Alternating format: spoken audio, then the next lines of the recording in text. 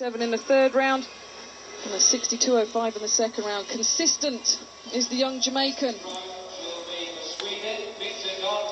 Nothing like as quick as Cochrane in the circle, but he does have the strength and he does have the range, and that is another good throw over 60 metres.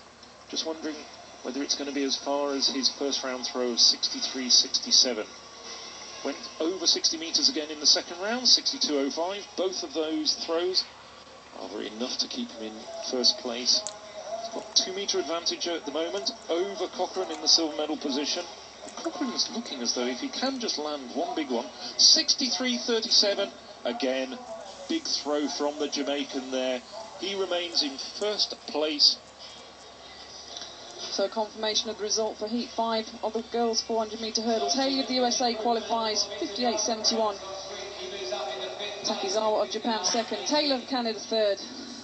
And Polish of Poland comes into the fourth automatic qualifying space. And here is the qualifiers then from round one.